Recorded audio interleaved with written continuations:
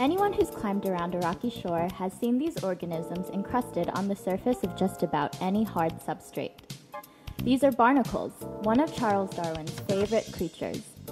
However, not all barnacles look like these acorn barnacles that we encounter along the rocky intertidal. In fact, acorn barnacles are related to parasites called Rhizocephala, a type of barnacle that invades decapods such as crabs and lobsters.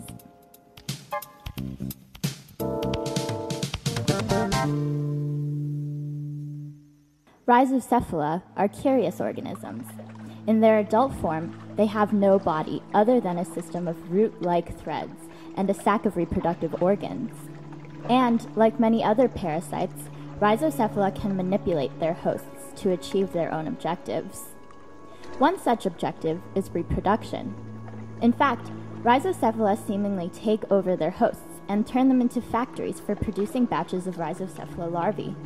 These parasitic barnacles go through a complicated series of life stages that ultimately culminate in reproduction. Rhizocephala start out as free-swimming larvae. The female larva's purpose is to house hunt and find a suitable host on which to settle. Once she settles, she metamorphoses, burrows into her host, and spreads through the host's body as a network of roots called the interna. This root system soaks up nutrients from the fluids in the host's body.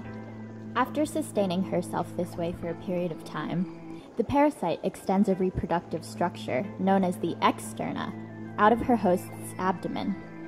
When a male juvenile encounters a virgin externa, he injects male cells into it. These male cells migrate into the externa and produce sperm, fertilizing the eggs of the female parasite and giving rise to a new generation of rhizocephalan larvae.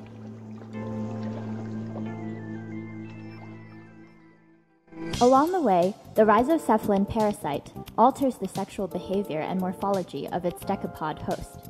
For one, hosts start molting less frequently, which suppresses their growth. This ensures that as much of the host's energy resources as possible gets directed towards the production of rhizocephalan larvae. Male hosts also undergo castration and develop feminine features, such as wider abdomens and smaller claw-bearing appendages.